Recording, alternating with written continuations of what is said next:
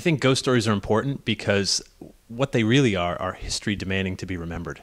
It's the past coming to the present, and it's a way we keep history around, mingle with it, talk about it, discuss it.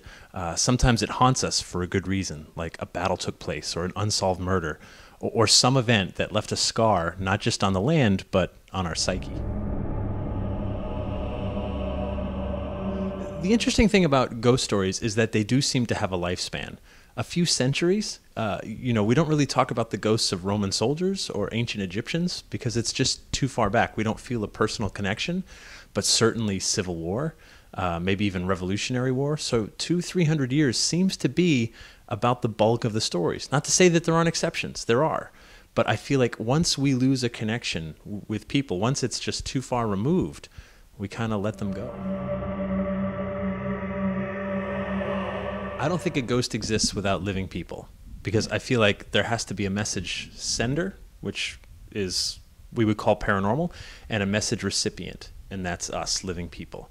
Even if you're setting up a camera and walk away, you still have a human in that mix somewhere. And so I feel like, in some cases it is some kind of like place memory, but in other cases, sometimes it's deeply personal. Most of the stories I hear about are loved ones, friends, relatives that have passed on that seem to come back with some kind of goodbye message. So when we're talking ghost lore, yeah, we can talk in big strokes about history and remembering important events. But when it gets personal, then we're talking about deep love connections. And that is kind of a whole other thing. But you really can't separate them. It's all part of this subject that we call ghosts and haunted places. I've yet to find a town that doesn't have some kind of ghostly legend attached to it somewhere. Every community has got its strange spots, the particular house that people are afraid of, or some kind of legend that exists only there. And that's one of the things I love about this subject, because we live in a time when our communities are losing their identity, where it's just strip malls and box stores and chain restaurants. But these legends exist only in those towns. And we share them with people we trust. We don't tell just anybody.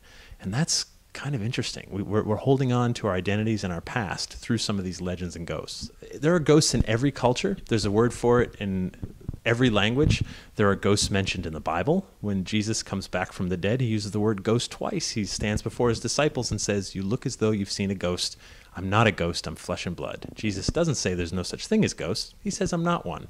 Twice, right in two sentences apart. And I always thought that's interesting. So they've been around forever. The understanding of what they are has been around forever. But we cycle through them because at some point, stories that meant something 600 years ago don't mean as much today. So that's why I kind of feel like there's this, not to say there weren't ghosts, there absolutely were. I just mean, I think collectively we've let them go as we move through the ages, and new tragedies and new events take place that haunt us more than something that we've kind of collectively forgot about.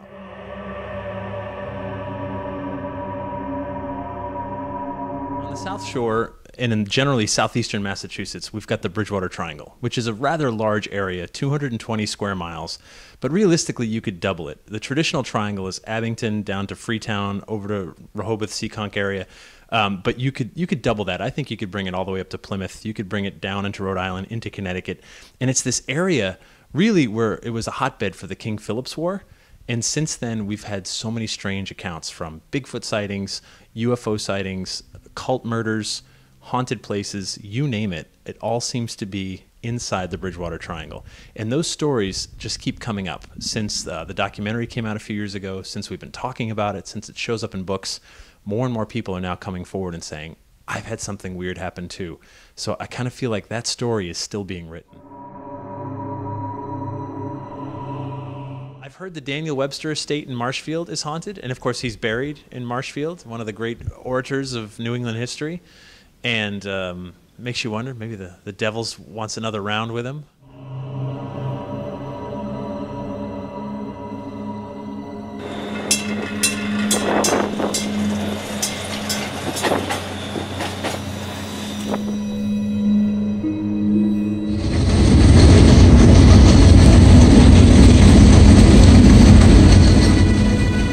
I think any self-respecting New England cemetery has got ghostly legends attached to it.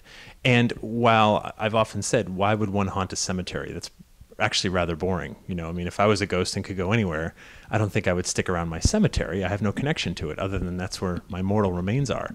But when the living go into a cemetery and nearby, you know that's your ultimate destination. Those bones beneath your feet, that's where you're heading one day. Even if not that specific cemetery, you're going to one of them.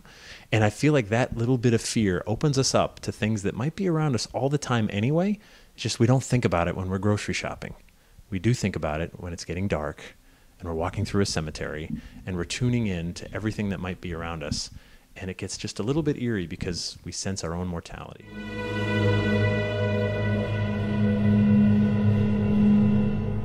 The chance to ghost hunt in Curry College's admissions building. And it's this beautiful old mansion that's been converted into their offices. And the staff have reported this tall male figure that's been moving around. And in one of the offices, one of the students saw this guy dart by the door. And our assumption was that there was a hallway or a door on this other side. But when we look, it's nothing. It's just a wall. You just kind of scratch your head and go, maybe there's more to it than just a story. I said before about the Bridgewater Triangle could easily be doubled. I would bring the point right up to Plymouth, because when you had the surrender at Anawan Rock, those men were promised, you know, first of all, the wampum belt would be returned, the men would be spared, everyone just wanted the bloodshed to stop. Then they were marched up to Plymouth. And of course, those promises weren't kept. There were executions, there were massacres, there were battles. And I feel like that's left this underlying stain. When we teach our kids about the founding of America, we talk about the Pilgrims coming here in 1620. We talk about that first Thanksgiving, how the Native Americans helped those Pilgrims get through the winter because they wouldn't have made it otherwise. And then we just leap over decades of history because it's really ugly after that. The colonists came and really wiped out a giant percentage of the Native Americans, pushed them out through war, diseases, and so on, and we just don't talk about that. But it's here, it's under all of our feet, and I kind of feel like it gnaws at us a little bit, and maybe that's why this area of Massachusetts in particular has so many haunting stories. The message I'd have for people on the South Shore is the same I'd have for anyone. When it comes to the paranormal, ask the questions yourself. Don't jump to any conclusions. Don't take my word for it. Don't take anyone's word for it but your own. If nothing else, appreciate the stories and legends. If you can start there and at least ask, why do these stick around after all these years? You might find some truth in there. You might find something that resonates inside of you that you can take away and learn from. And I think that's one of the many ways that ghosts and legends serve us.